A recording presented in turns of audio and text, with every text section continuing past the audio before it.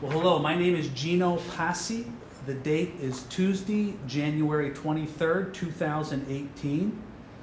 Today I am interviewing Dr. Fredrick Casey-Leininger as part of the History 3097 Honors Seminar entitled Bearcat Legacies, and also as a part of the Emeriti Association History Project. Fritz, thank you for being willing to do this interview with us. Glad to do it. To begin, I know Fritz, I'm assuming, is a nickname. It is. So could you, for the record, just state your full name? Charles Fredrick Casey-Leininger. Okay. Now I know your father was a Leininger. Right. And your mother's maiden name was Dean. Yeah. So where does the Casey? My wife. Your wife's name, okay. So we hyphenated. Good. And when and where were you born? I was born on February 22nd, 1949. My parents lived in Woods Hole, Massachusetts on Cape Cod. I was born in Toby Hospital in Wareham, Massachusetts, just off Cape. I'm sorry, in Wareham, Massachusetts. Wareham, Massachusetts, okay. Were both of your parents East Coasters? Yeah, Okay. though they met in Chicago. Okay. And again, just because I know a little bit about your history, how then did the family emigrate to Ohio? So my dad worked worked in the retail cooperative movement, which had customer-owned grocery stores in a number of cities around the country. And he got his start doing education about the cooperative movement, how to set up stores, what the philosophy of the cooperative movement was. He was doing that in Chicago. He had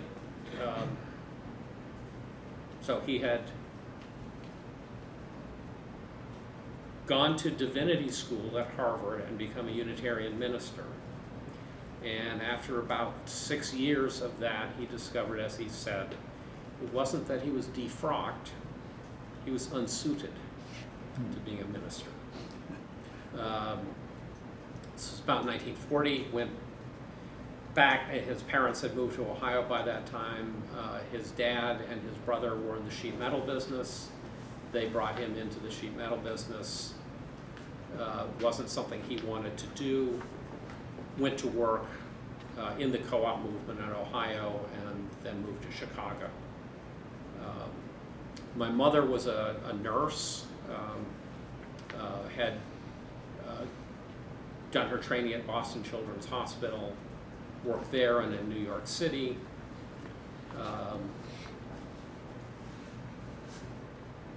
By 1940-ish, she had decided, she wanted to try some new stuff and got some training as a physical therapist and then got a job in Chicago as a physical therapist.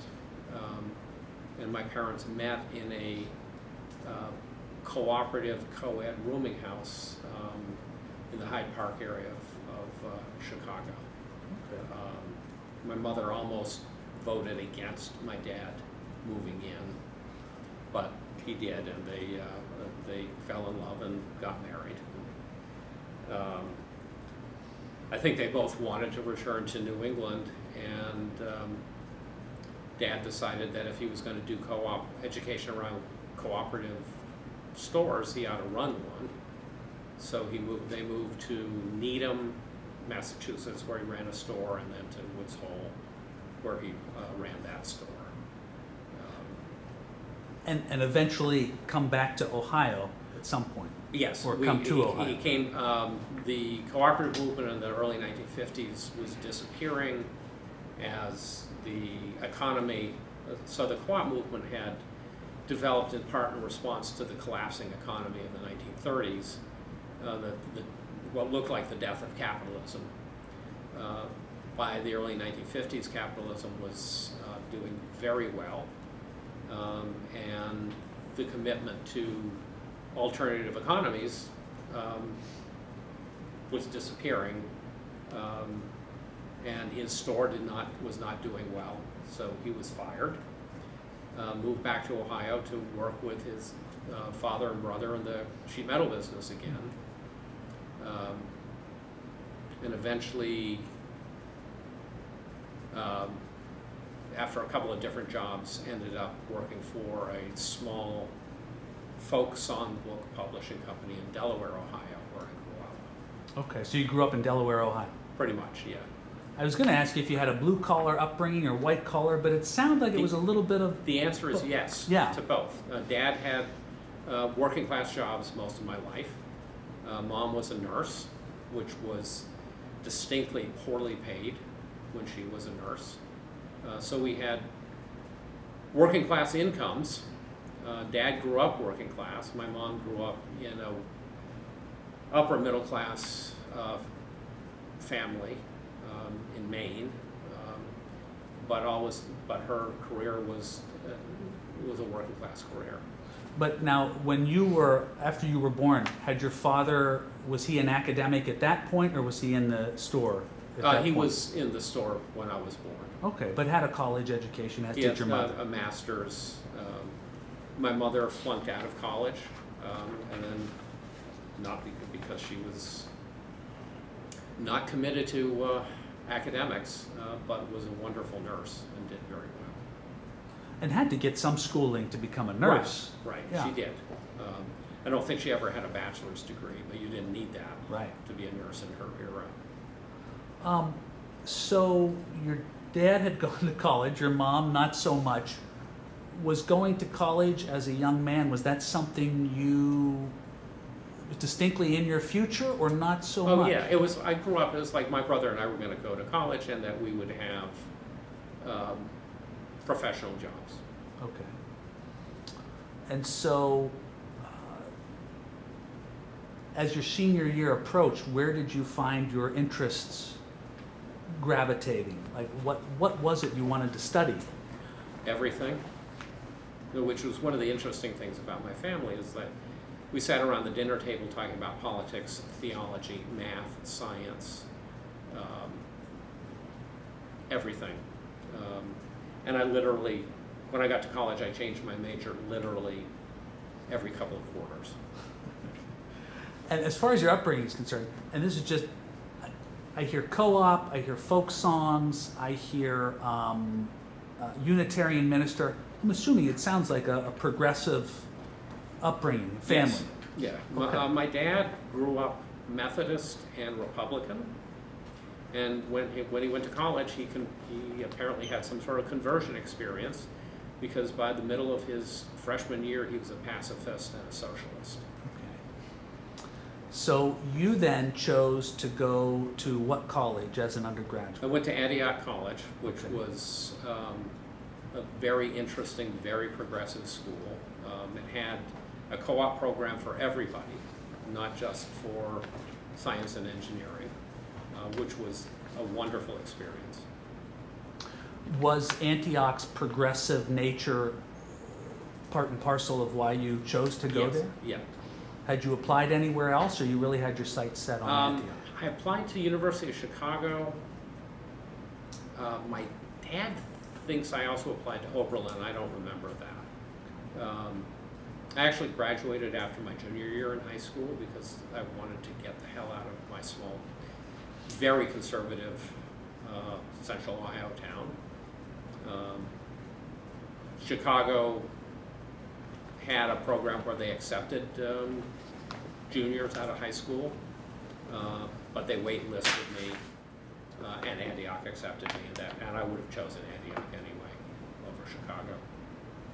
And what did you end up, you said you changed your major several times. What was it that you ended up settling on? Well, I didn't, really. Okay. Antioch allowed you to build a interdisciplinary major, which meant that I could actually graduate. So it was called environmental studies, but it included history, anthropology, hard science. At the end, I was actually thought I was going to become a geologist because I was doing a lot of hiking and camping and really liking being out in the woods. So I thought, being a geologist, I could get paid to do a lot of hiking and camping and climbing mountains. And so you graduated with this environmental science degree. Environmental studies. Environmental studies, I'm sorry. It was a BA. With the intention of possibly going into geology as a Right. career. And I went to Boston College and got a master's in geology.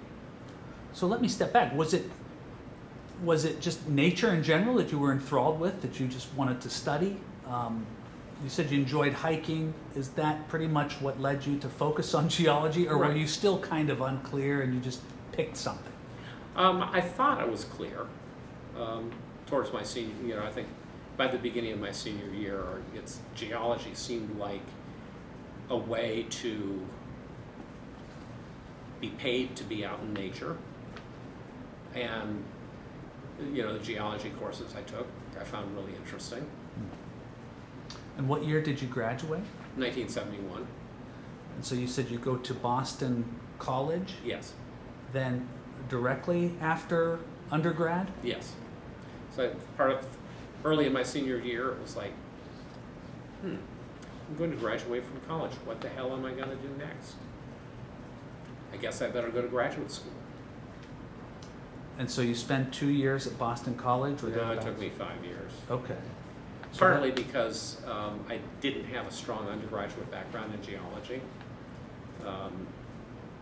So I had to be retrained. I had to take extra undergraduate courses. And then I was required to do a thesis, which just took me a long time. What was your master's thesis on? Brittle fracture of granitic rocks. Okay.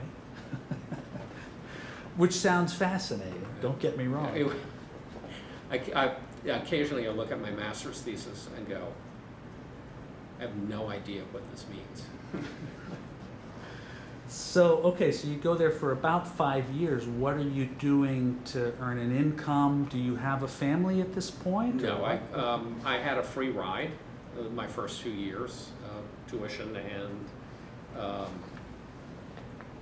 $200 a month, which in 1971 was just barely enough. Third year I had tuition remission and borrowed money, and fourth and fifth year I was only registered for like one course a semester and had a part-time job in an outdoor store, backpacking store. Which seemed to fit with your yeah. inclinations. Yeah. Okay. And I was also beginning to do some carpentry and home repair stuff as well. And so when you graduate with your MA, do you then continue to study granitic Actually, rocks? it was an MS, a Master of Science. Master of Science, you're right, sorry. These kinds of distinctions, talking to the students, the distinctions between BAs and BSs and MAs and MSs are really important in the academic world. They are. To some people. So do you go in then? I mean, do you become a geologist? No, I discovered that almost all of the people I was in graduate school with were going to go to work for oil companies and mining companies.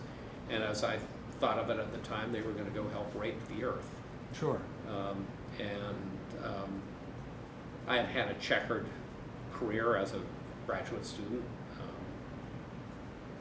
Was not well liked by my faculty by the time I left because I talked back to them.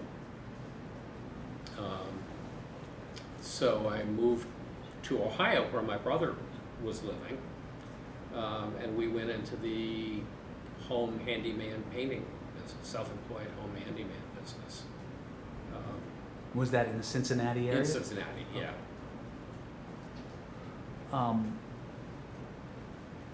How long did you do that? How long did you stay in that? Off and on field? from 76 through 89. Okay. So that became a career, Yeah, essentially. yeah. I was also involved in progressive politics. started reading history on my own, and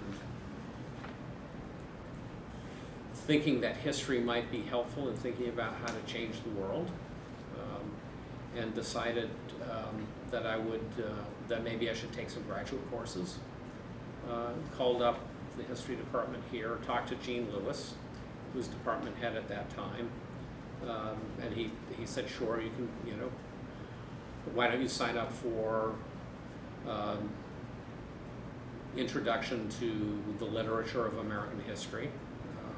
And I did that, and did that sequence my first year part-time, and did well enough that I was offered an assistantship and tuition remission, so I could go full-time the next year. And that was what year?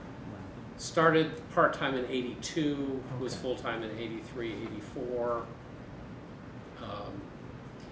And I got, in '83, I took a course on the history of Cincinnati, where the professor required the graduate students to do a piece of original research, not just write a book review or do library research. And I had been living from '77 to '81 in a communal household in Avondale, and almost all of my neighbors were African American. Many of the houses on the street had been clearly middle class and upper middle class houses. We lived in a 3-story Victorian mansion, so I proposed to him that I figure out. It was clear to me that at some point this had been a wealthy white neighborhood, and had been told by Cincinnatians that was true. And so I decided to do a research project to see if I could figure out when it changed from white to black and why. And that laid the basis for almost all of my future research down to the present. And at this point, are you thinking, this is my next career, this is what I'm going to do? Yeah, it became clearer and clearer to me that I love doing nitty-gritty, getting my hands dirty in the archives history, putting together stories, getting an understanding of stuff that had happened in the past that no one else really had ever figured out. It was fun, it was exciting, and I thought that the story of racial change in Cincinnati's neighborhoods was an important story to understand in the history of racism. Because you started to gravitate toward that housing, social justice, the history of housing in neighborhoods, did your background in home renovation have anything to do with that, or are they completely separate? They're completely separate. But the interest in racial justice goes back to the fact that I grew up at the height of the civil rights movement, was aware, my parents were not activists. They paid lots of attention to progressive politics, the civil rights movement. Remember, my dad brought home a comic book that had been put together to publicize the Montgomery bus boycott, the Rosa Parks, Martin Luther King story, and being really influenced by that. And in fact, at some point I was left home alone with my older brother, and he told me to do something, and I said, no, I'm engaging in civil disobedience. You can't make me do that. From reading this comic book. And I had a black cousin whose godfather was a prominent civil rights leader in the 1960s. So and he was almost exactly my age, and I really kind of grew up with him, and knew his story. His dad was an African American lawyer in New York. His mom was my dad's younger sister. So racial justice, social justice was an essential part of who our family was. And so it was no surprise that when I decided to do history, and that I would want to do history of race, social justice. And, you know, I keep coming back to it. You know, occasionally I'll work on a project that's not really that, and I was like, this is interesting, but not what I want to do. Well, and a lot of your research is focused around neighborhoods and white flight and housing and things like that for African Americans and the underrepresented, and that has kind of become your thing. Career. Right. So you come back to graduate school in the early 80s, and then you get an MA, is that right? Right. This one took me 7 years. Okay. In part, or for two reasons. One is that my advisor kept asking me questions. He wanted me to answer on my thesis. And then I had told him that once I got my MA, I had a prenuptial agreement with my wife that we would move back to New England, which is where she's from Massachusetts. And was this a real prenuptial? This was not a written. It wasn't written down, okay, but it was like, okay, if you move to Ohio to marry me while I got my master's, once I get my master's, we'll move back to Massachusetts. Okay. So you met her while you were living in Boston? In Boston, okay. Getting my first master's. And we had an on again, and then long time off again relationship before we decided that we actually should be on again. It's a 10-year gap in there. And you sucker her into moving to Ohio? Well, we negotiated for a move to Ohio in exchange for we'll move back. And I think my advisor was like, if I keep asking him questions and make him keep working on this thesis, he'll give up the idea of moving back to Massachusetts. And then we had twins, which you know how much work twins are. And then we finally moved back to Massachusetts, where I worked as a house carpenter for a couple of years. And kind of continued to tinker with the thesis and a book chapter that I had been asked to do. So we moved to Massachusetts in fall of '86. Spring of '88, my wife's former employer in Cincinnati came out to Boston for a conference and basically said, I will give you a lot of money if you'll come back to Ohio. I'll pay you really well, and I'll give you a signing bonus so you can afford to make the move and buy a house. And I'd been working as a house carpenter for wealthy people. She'd been working as a wedding planner for wealthy people. Both of us were doing good work, but not making enough money. I was tired of dealing with rich people. Jenny was tired of dealing with rich people. These were not careers we wanted.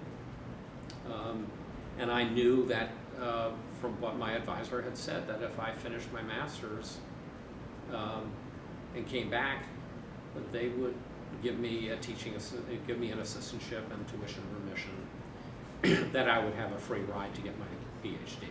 Okay, wow. So Jenny's offered lots of money to come back to Ohio. My advisor said, if you come on back, finish the master's, we'll give you a free ride. And who was your advisor, Fritz? Zane Miller, who was UC's longtime urban historian. For many years, he was the person you went to if you wanted to know something about the history of Cincinnati. He was the guy that got quoted in the newspapers. So you come back here then, and you decide that the PhD is the route you're going to take, and continuing on, I assume building on your master's thesis. Yes. And the research that you had done there. Yeah. What do you end up doing your dissertation on? Race and housing and neighborhoods. My master's was specifically on the Avondale neighborhood. I expanded it to a wider area. Looked at city planning, how that impacted it, how racial discrimination in housing had impacted where blacks could live.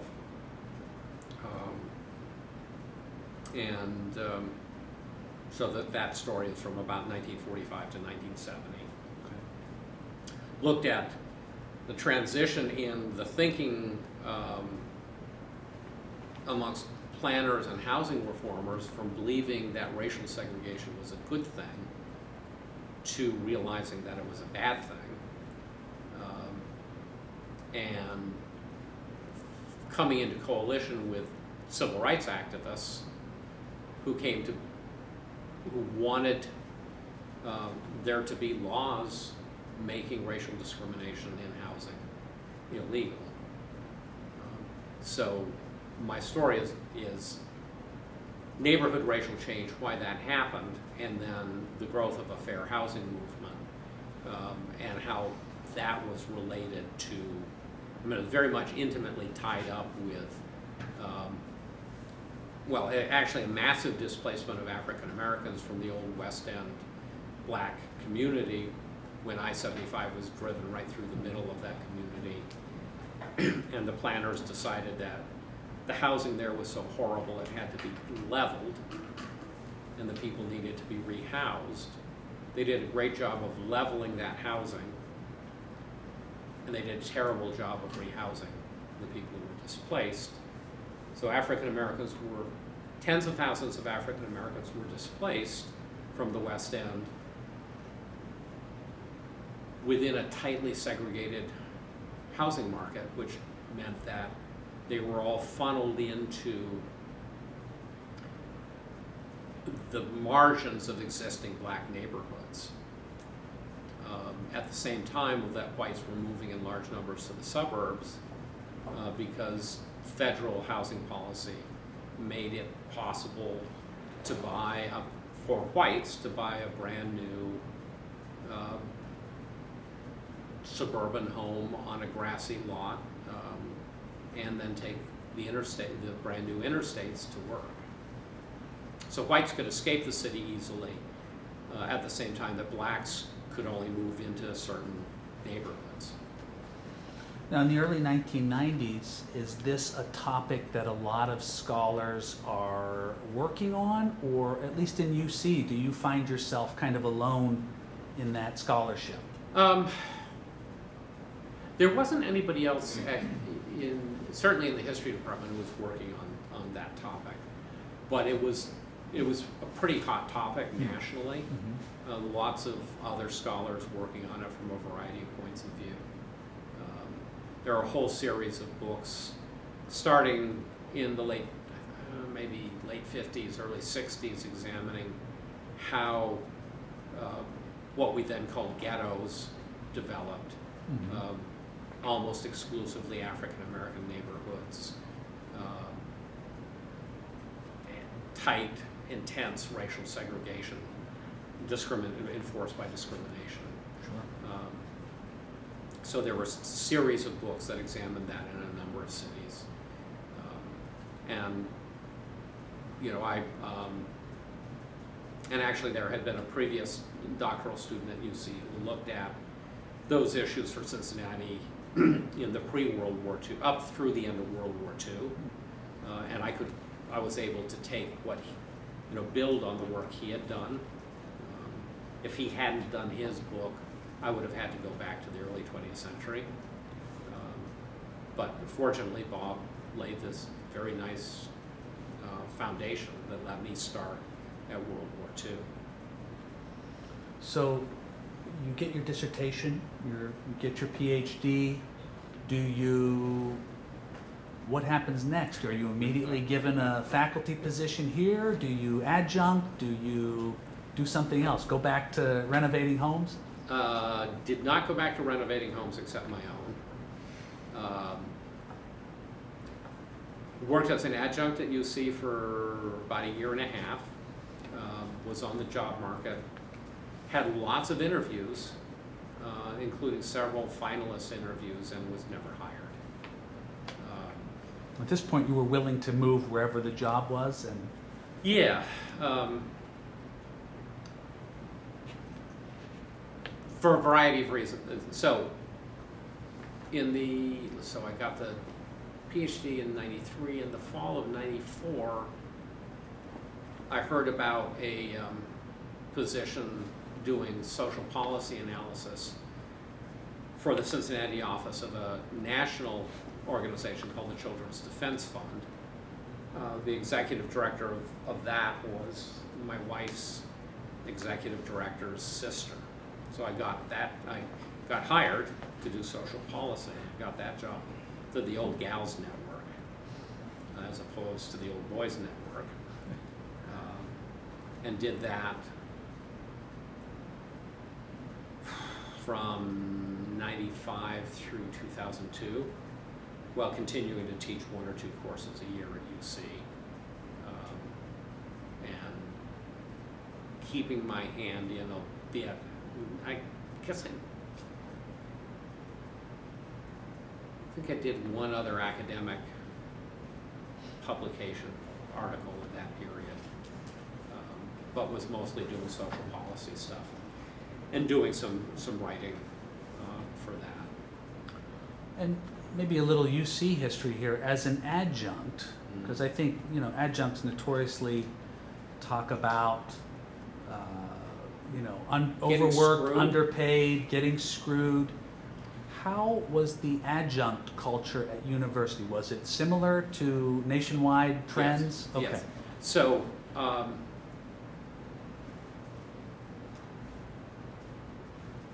let's see. 93, 94, it was basically 3/4 time as an adjunct. So 3/4 of a full teaching level. And what courses were you teaching? Basic American history. Okay. Survey courses? Yeah, and I was making less than I did as a doctoral candidate. My income declined Right. because the pay was so lousy. I think I was making about $3,600 a quarter, 3 times that. So I was making about $10,000 a year. At what point do you get hired as a full-time faculty member here? So that was a long and winding road. I left Children's Defense Fund in 2000, at the end of 2002, set myself up doing social policy consulting, since my work was well known in the Cincinnati social service community. A lot of what I was doing still had to do with race and poverty. And continued to teach a couple of courses a year at UC. And just about the time that I left Children's Defense Fund, the evening college, which I was teaching in, was wiped out by the university administration. So this was an evening college at UC. Right, a separate evening college, which had been really important to, and actually I think had remained really important to a lot of working class Cincinnatians who work full-time. Catered to non-traditional students. Yeah, I had lots of adult students who were, had working class jobs, and many of them were UC employees who got tuition free, but they were wonderful to work with because they knew why they were in college.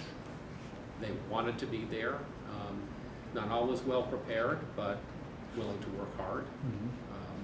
Really satisfying to work with. But the UC administration decided to wipe out evening college for a variety of reasons, one of which was that it was retaliation against the dean of evening college for fights between her and the senior administration. She retired and the senior administration said, now it's time to get rid of evening college. And UC decided to move what were open access parts of the university away from the Clifton campus. Open access meant that if you had a high school diploma, you were automatically admitted, not to A&S or any of the professional schools, but evening college and a 2-year college on this campus called University College. Now that work is done by Claremont and Blue Ash. Would you still get a degree, like an associate's degree, if you attended those, or Yes. would you just eventually matriculate into a professional school? You would get you'd get an associate's degree from evening college. I think you might have been able to get a BA in evening college. I can't remember. University College was just an associate's degree. And you could, if you were successful with your associates, you could apply to arts and sciences or any of the professional schools. Your admission was not necessarily guaranteed, however. So the history courses in evening college were brought back into the A&S history department, which brought me back in contact with people who had been my teachers as an undergraduate. Barbara Ramasak was department head at that time, and she was very pleased to have me teaching evening courses. And then I picked up, 2006, I picked up a contract to write a history of the local legal aid society. Actually, Jean Lewis's wife, Dottie, worked there in fundraising, and she connected me with the executive director of the Legal Aid Society, and I got a fairly substantial contract to write what turned out to be a 100-page history of the Legal Aid Society that was very successful, really brought me back to the attention of my colleagues who were teaching during the day. Was hired to teach full-time for 1 year as what was called a visiting professor. Mm-hmm.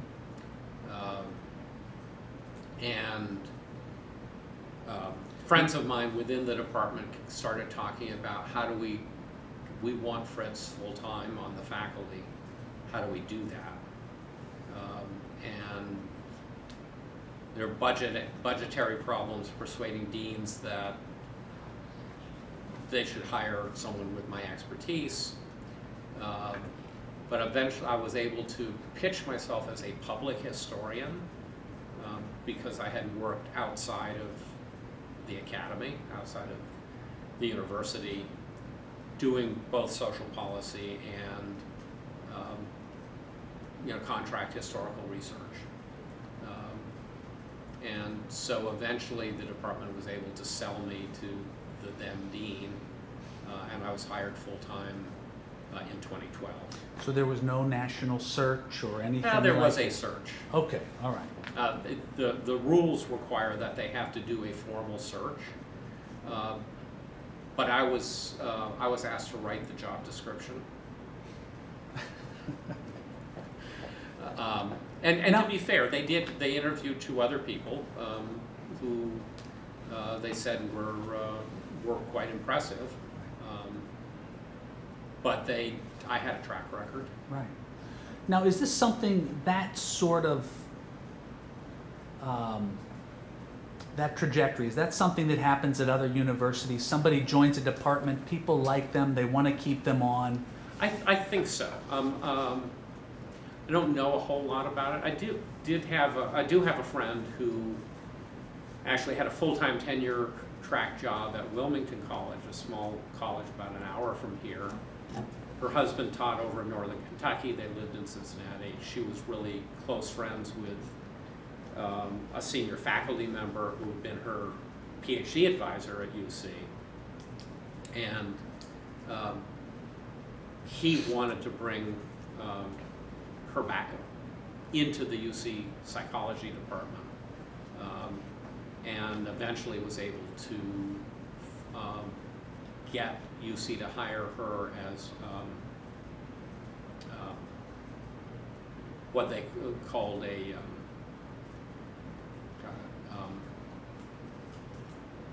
an educator assistant professor, which is how I was hired. It's not a tenure line job. 3-year contracts that are renewable indefinitely and with a possibility of promotion.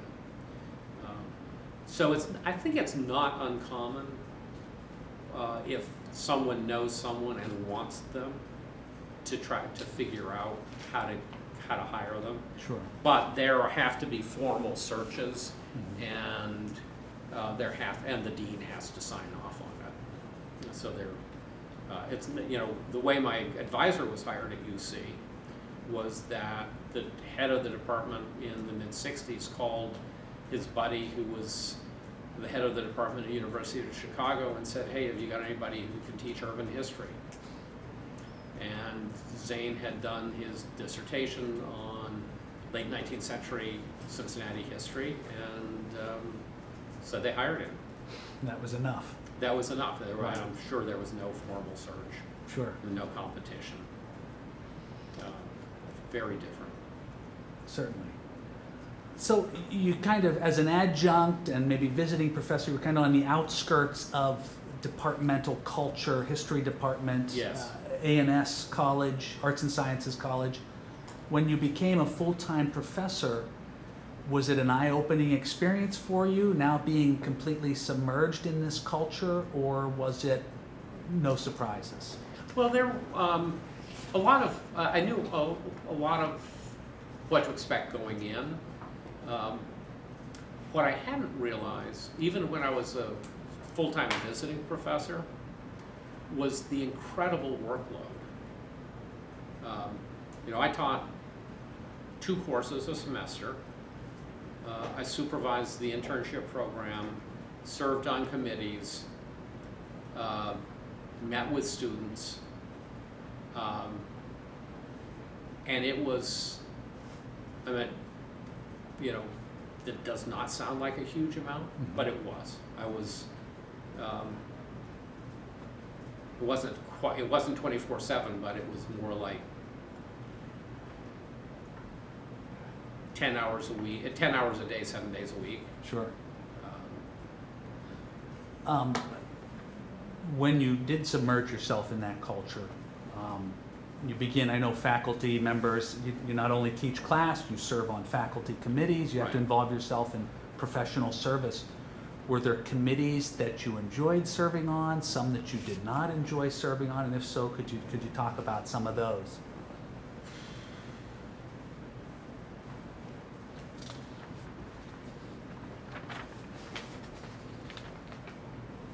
I served on the Undergraduate Studies Committee, I think for 3 years, and there were some satisfactions there. It's okay, by the way, if you say no committee provided me satisfaction. That is perfectly acceptable. You notice I said some satisfaction there. The faculty member who was the head of the committee was disorganized. I was like, let's try to get us back on track. Maybe we can get this process done this year instead of having to work on it again next year. Right.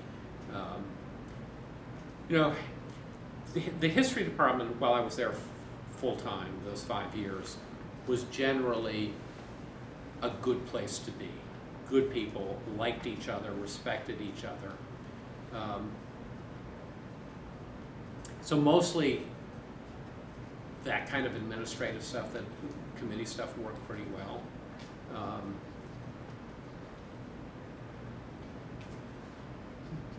There were varying amounts of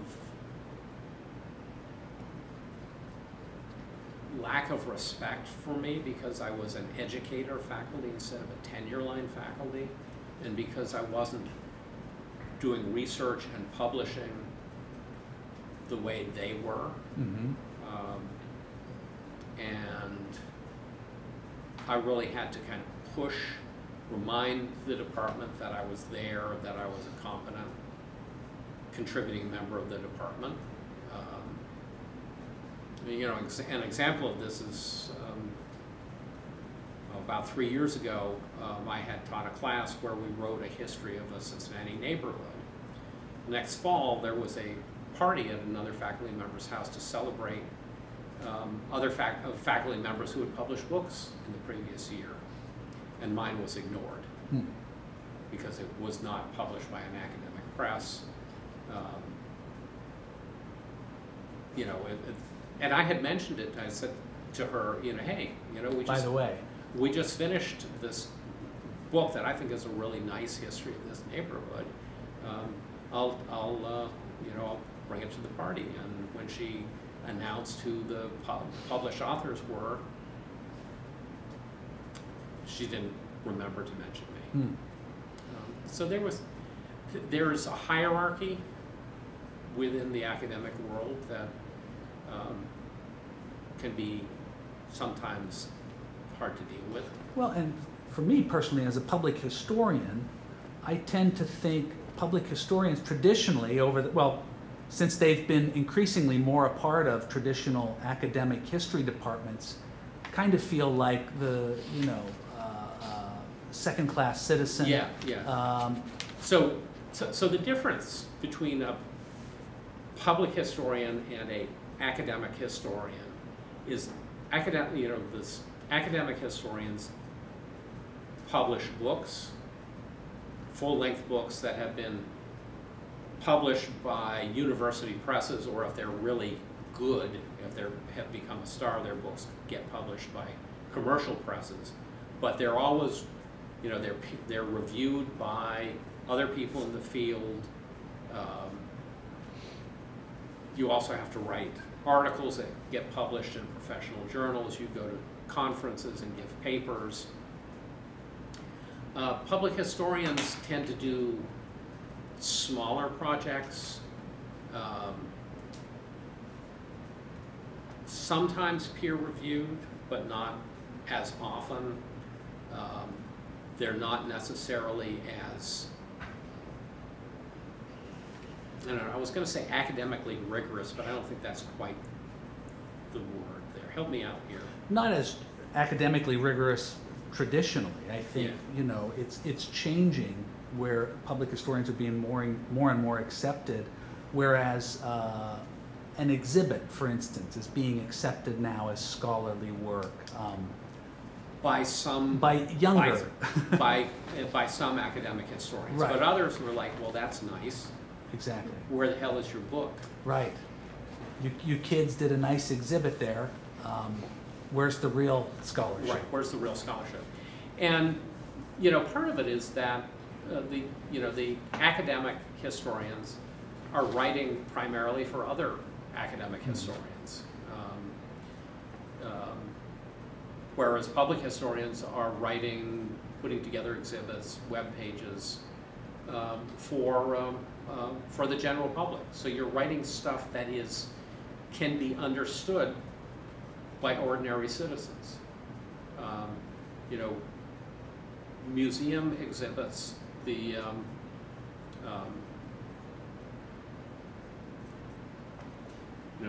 text?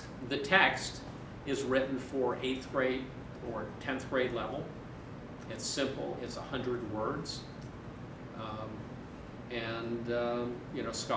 Academic scholars are writing 300-400 page books that quite frankly take a huge amount of work. Our department had just last year published a book that he'd been working on for 20 years. It's won tons of awards, and he deserves every award he's gotten, and he put a huge amount of work into it.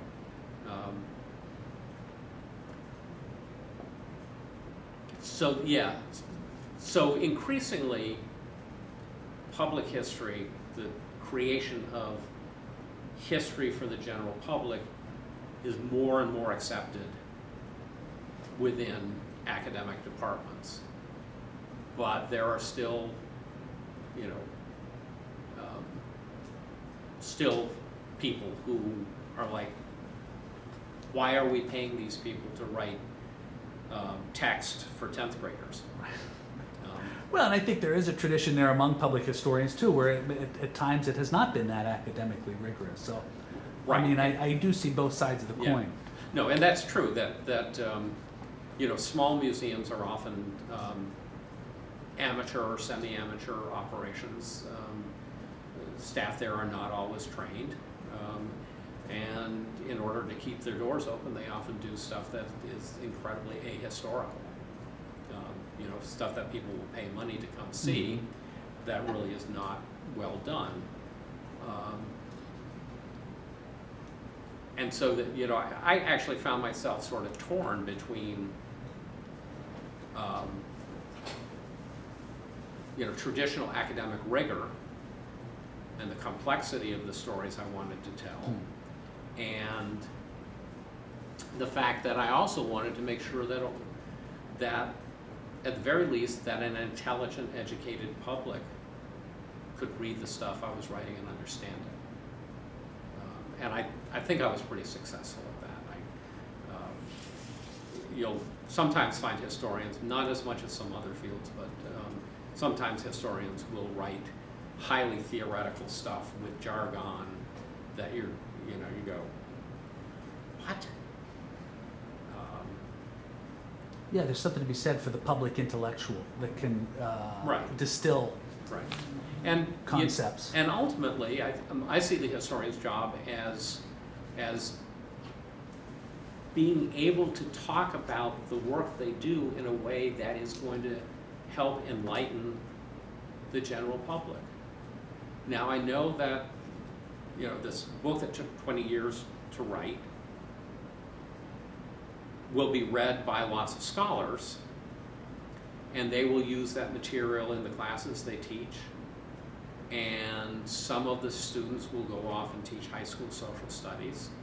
And so some of Chris's scholarship will get to college classes.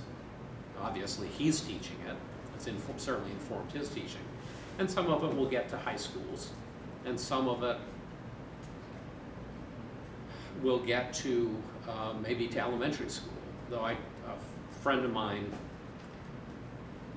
posted on Facebook recently a quiz that her first grader was given about Martin Luther King, and the three choices for answers, the two of them were obviously wrong, and the third one was so simplistic.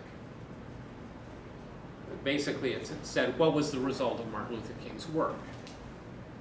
And the correct answer was, people are now treated fairly. It's like, wait.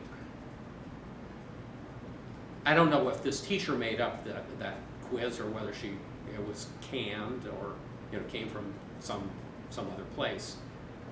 But it showed a gross lack of understanding of the current state of race in this country. There's room there for... There's room for significant improvement. Well, Fritz, listen, I just want to be respectful to the class because we've been talking for a while now, and I've got a few more questions to ask. Not that many, but maybe some of the students here will pick up on some of those questions that I didn't ask. So I want to open it up to the table. That'd be great. Anything that you'd like to ask Fritz? Alyssa? So I know you're talking a lot about your passion for social justice. So what was your involvement in activism? And I just want to repeat that for the camera. What was your involvement in activism regarding your dedication to social justice? So that's a very fair question. It's turned out that I'm a much better academic than I am an activist. Well, it may not seem like it when I'm in the classroom. I'm really kind of shy and careful, and having been trained as an academic, fortunately or unfortunately, makes me see things in complex ways, which makes it hard to be gung-ho out in the streets, tear down the walls. So I'm better at writing about this stuff and educating people about it than I am about organizing or being a member of an activist organization. though. In the late 70s, early 80s, I was part of a street theater group that did social justice street theater, which was kind of fun. And we did our plays in a number of different venues. So that's my one claim to fame as an activist. But I've always been, and my dad was, very similar, that in the ways that he read a lot, understood a lot of what was going on, but was not in the streets. He did, however, when I was in high school, black kids who rode the school bus to our high school were accused of slashing bus seats, and I had a good friend who was one of those African-American students, and she said, we didn't do this. We're being falsely accused. And I took the story home to my dad, and he was outraged and got involved with a group of people who challenged the school administration on it and forced them to apologize to the black kids.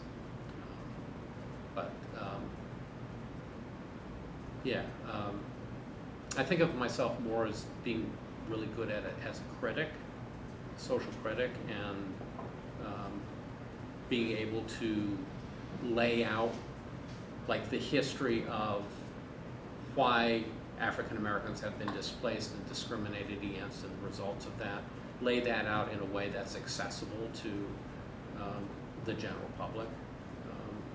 And every now and then someone will post on Facebook something related to my topic, and it's like, okay, if you want to know more about this, here's an article I wrote, and here's a book that you could read, and long form answers on Facebook, which only my closest friends read all the way through, and my daughters like. Other questions? I'm just to interject here, Alyssa. I'm reminded of we have a case on her, Lucy Oxley. She was the first African American graduate of the College of Medicine here in 1936. In an interview done in the 80s, somebody said, did you involve yourself in the civil rights movement, and were you a civil rights activist? And she said, yes. And the interviewer said, well, how? She said, I showed up for work every day. I did my job. She had a private medical practice in Avondale. Primarily black neighborhood, black patients, and she did that for 40 years into her 90s, I think. And a significantly underserved, medically underserved population. Yeah, so I think, she made a statement like, my activism is my life, it's my job. I didn't have to be on the news throwing a Molotov cocktail. I show up for work every day and I treat the community, Yeah. Any other questions? Do you think your kind of extended education, you said you got 2 master's degrees and they both took a long time with periods of work in between, do you think that your life would have turned out, say, very differently if you would have just went the normal, but the standard route of going get your 4 years for bachelor's and 2 years for master's? I don't think I was capable of doing that. That's just who I am. When I went to get the master's in geology, in some ways it was kind of a whim. And I'd only discovered geology as something that was interesting in the last year and a half of college. If it had been the last year and a half of college, I'd been taking anthropology classes, I would have gone to anthropology graduate school. I wasn't ready when I graduated from college to commit to a career. I didn't know what I wanted to do. And sort of the, part of the problem, or part of the, the positive side of that was that what I really wanted to do was explore and try different things out. And so that when I got to the history degree, it was clear to me that that's what I wanted to do.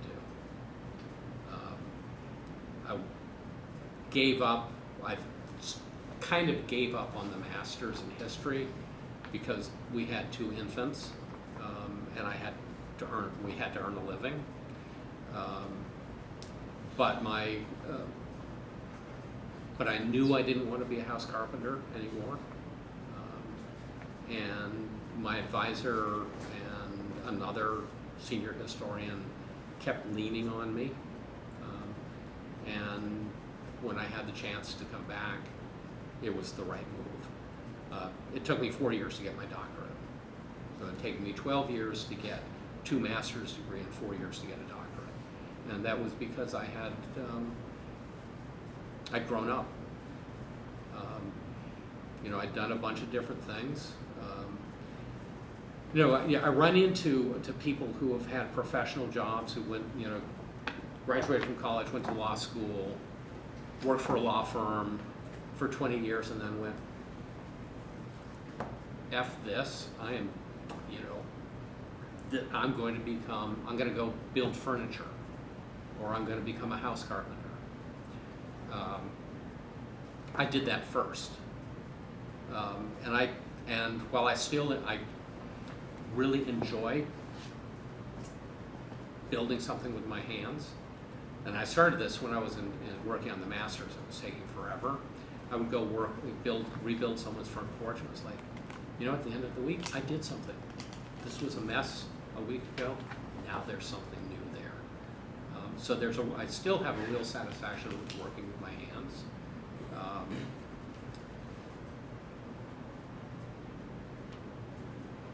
But doing history is much more important to me.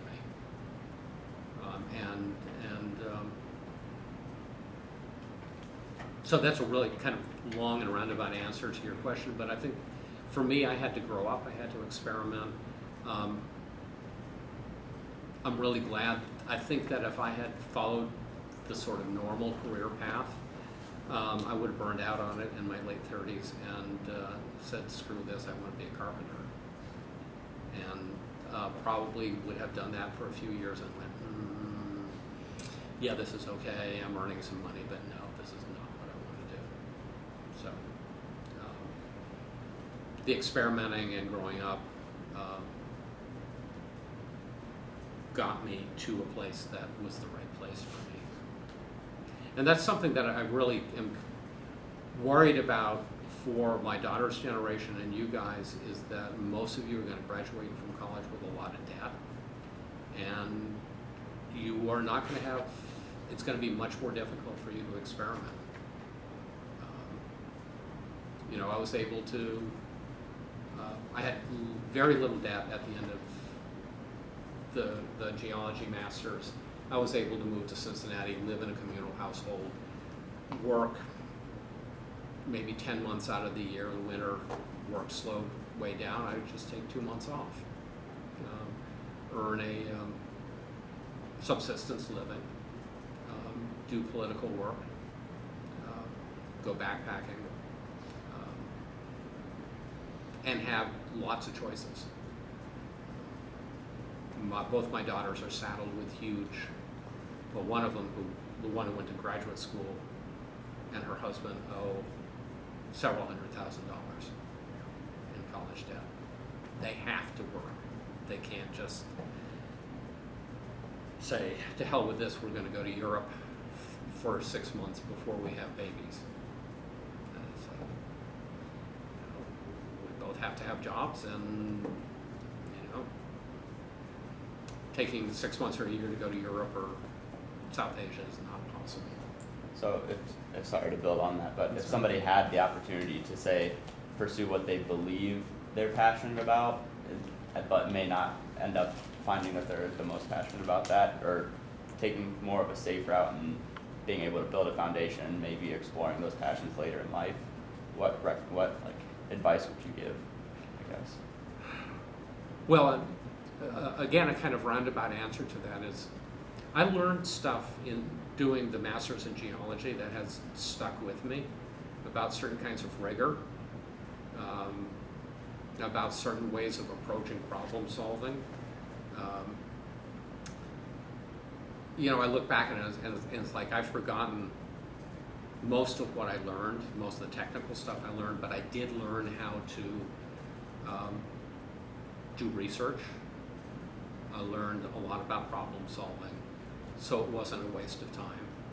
What I would say is that you, as much as possible, given the realities of a person's responsibilities and financial situation, you should follow your passion. Do what you think is what is good for you, taking into account everything that environment, the environment that you're in, and be willing to experiment. I think lots of people in your generation are going to change jobs multiple times, careers multiple times.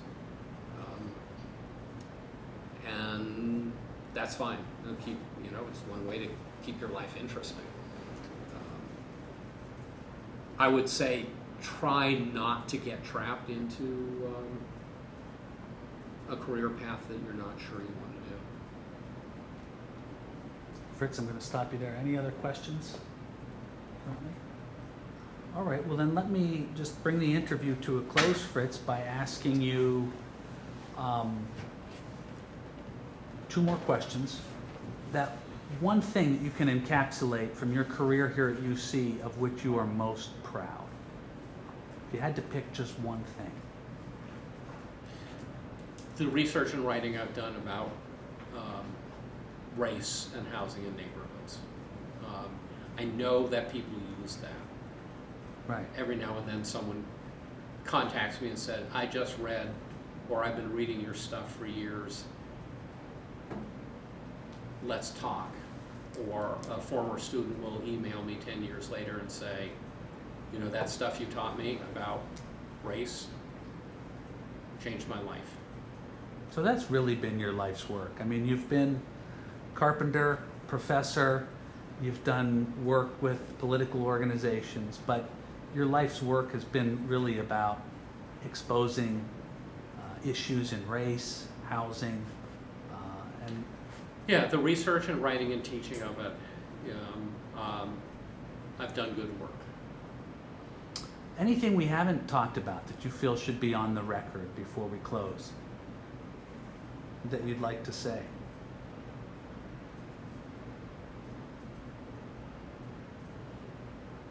I mean, I could go into more detail about a bunch of pieces of this. My parents' story I think, is a really fascinating story. Don't have time to do that here.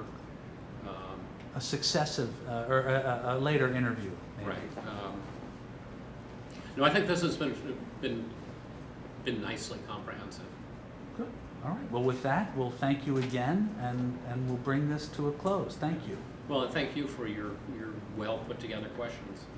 You're welcome. And as you said, you were very compliant. Yeah, right. I didn't have to do a lot of lassoing. Thanks, Fritz.